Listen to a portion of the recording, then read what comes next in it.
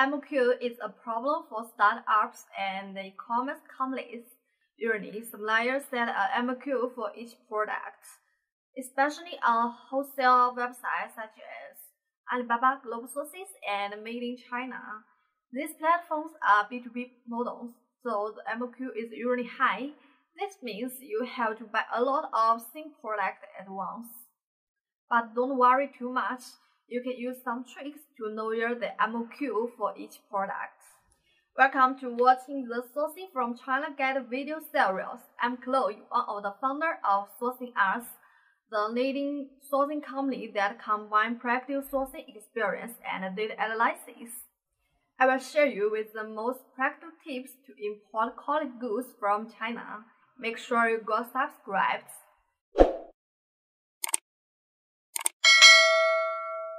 Today's topic is how to get low MOQ on Alibaba and other B2B platforms. What's MOQ? Minimum order quantity. The MOQ is the minimum number of units that a wholesale supplier allows a buyer to purchase at a time. MOQ usually involves the custom-made goods or goods that are not in stock. What's that MOQ? Negotiation is the exchange of interests, mutual compromise to achieve cooperation. So, when you want the supplier to lower the MOQ, you must understand why they do this and what they want. Most foreign buyers think that the reason why the supplier set a MOQ is because they want me to buy more so they can earn more money. But in fact, only a few local suppliers deliberately set a high MOQ in order to earn money. Most suppliers get a minimum order quantity of the product after a series of cost calculations. Objective reasons. There are three objective factors that affect the MOQ of most products: raw materials, labor costs, and machine startup costs. Subjective factors. The subjective factors that affect the product's MOQ is whether the supplier is eager to accept your order.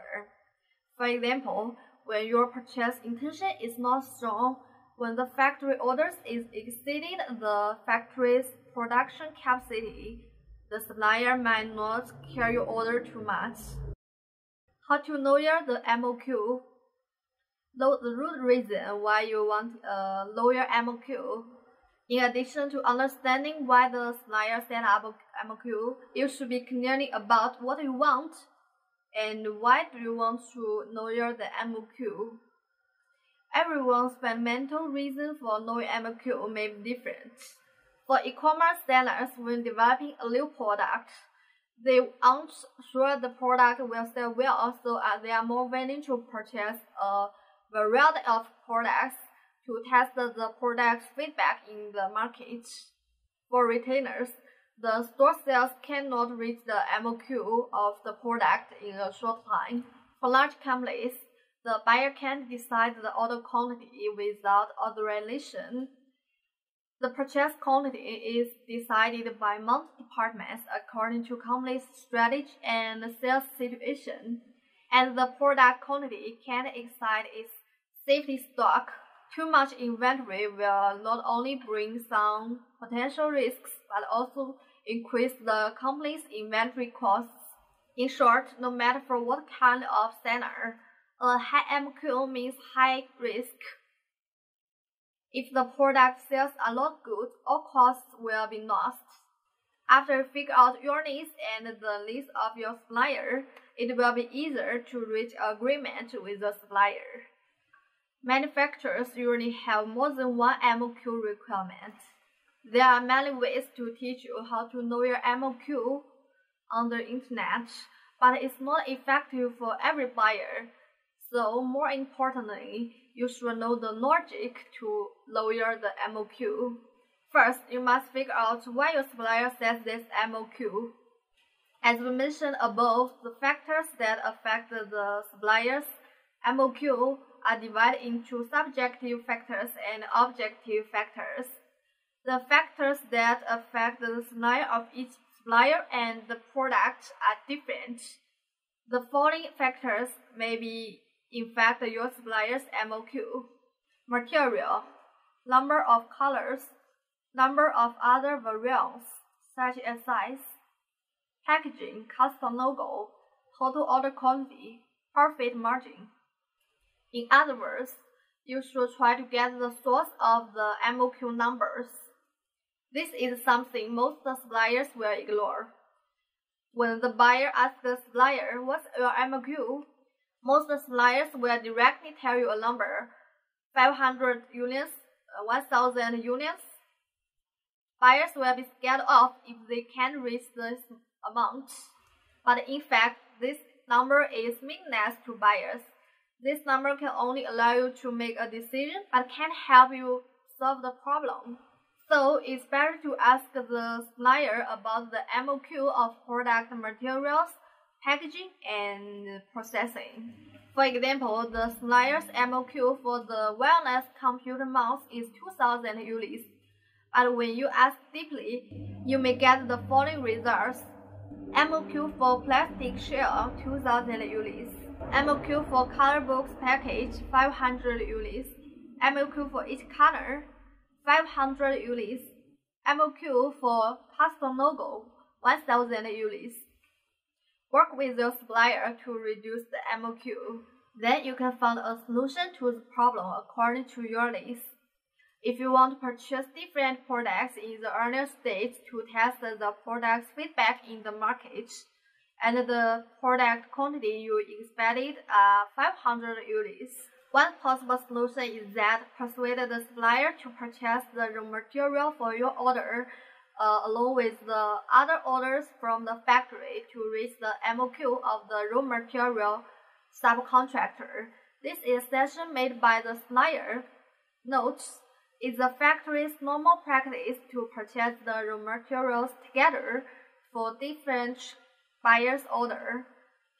As for logo, you'd better make corresponding concession so that the supplier's psychology will be more balanced and they are more willing to make suggestions to you. For example, you can bear the cost of the additional 500 logo. The cost of one logo doesn't exceed 10 cents, and the cost of 5,000 logo doesn't exceed $50. This is a small expense compared to the cost of 500 products. This approach not only solves the supplier's problems and concerns, but also allows you to reduce the risk of large-scale purchases. Show suppliers your MOQ bids. If you are not familiar with the manufacturing process of the product and the operation of the factory, you can get a solution from the supplier. It's really more effectively to send your own MOQ bid to the supplier rather than trying to calculate the supplier's theoretical MOQ. This way, you give suppliers the opportunity to consider your entire order value. After the supplier sees the needs of potential buyers' orders, it's common for the supplier to provide a significantly lower MOQ. Because after you inform them of your specific needs, they subjectively want to cooperate with you. Taking into account all the factors when the supplier calculates the MOQ requirements, the MOQ decision may be highly theoretical. The above is a method and logic to solve the supplier's objectively problems about MOQ. The following are some tips to influence the supplier subjectively. Impress the supplier subjectively. Don't negotiate the MOQ at the beginning. Instead, you should let the supplier know that you are serious about doing business with them.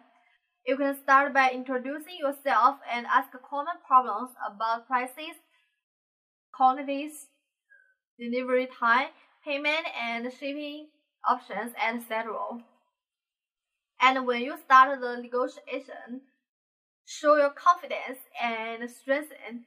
So don't say, "I don't have a lot of money and I'm not sure if the products will be sold." Okay, these are my values and suggestions for reducing the MOQ on Alibaba and other online wholesale websites. I hope it's helpful to you. And if you have any questions about today's topic, please leave me in the comments. And thank you so much for watching today's video. If you like today's video, please give thumbs up and get subscribed. I will see you in the next video.